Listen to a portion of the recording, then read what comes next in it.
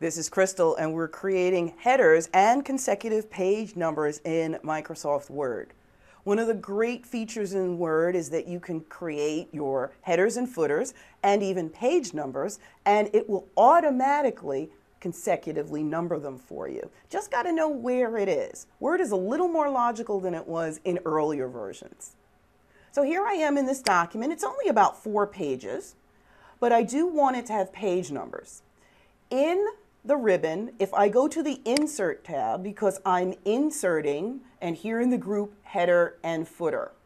Now, of course, I can go to the header or the footer, but there's a group here called page number.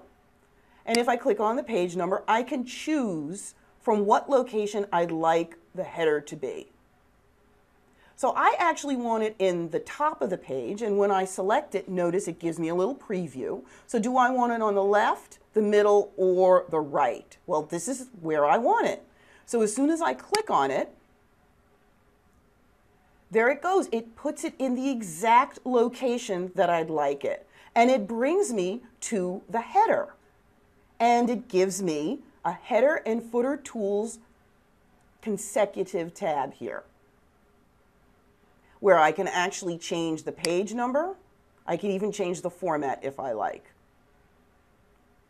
If I want to go back to the document, I can simply close the header and footer or double click right here in the document.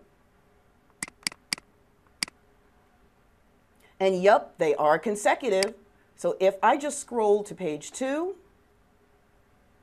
there you go. That's page 2. So there we go.